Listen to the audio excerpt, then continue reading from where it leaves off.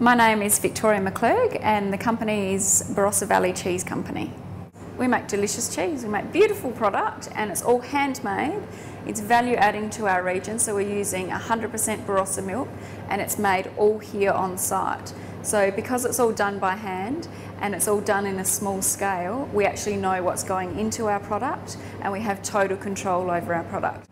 When applying for grants, I was looking at something that we could further expand our business. So we were looking at the Regional Development Grant that was available through the Department of Forestry and Fisheries.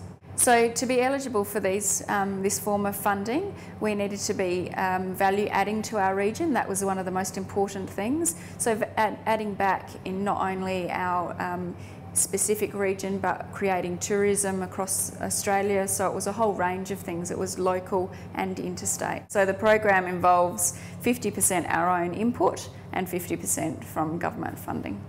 Receiving the grants actually enabled us to go forward quicker. So we had the support of that extra monetary input, and we also had the support of doing some additional planning at the start. It was almost like somebody just giving us a little boost along to say, come on, you can do it, we're here to help you, and that enabled us to go forward faster than we probably would have.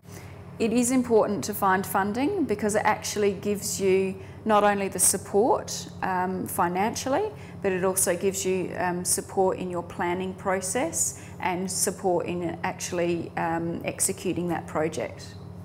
The best thing for me about starting my own business is that it's mine and I can be proud of everything that I've done. I drive the business in the direction that I want it to drive, and so it can be a business with integrity, and that for me is really important, and that's the thing that keeps me going.